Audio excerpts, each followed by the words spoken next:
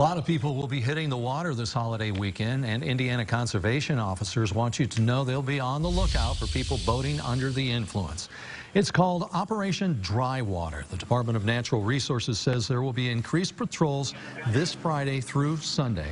More officers will be out patrolling on the water and at recreational boating checkpoints. They want people to have fun, but to celebrate safely. In Indiana, we have seen over the past 5 years a small uptick in the number of boating while intoxicated arrests. In Indiana, we average about 85 arrests per year for boating while intoxicated. In addition to boating sober, conservation officers also remind people to wear a life jacket when out on the water.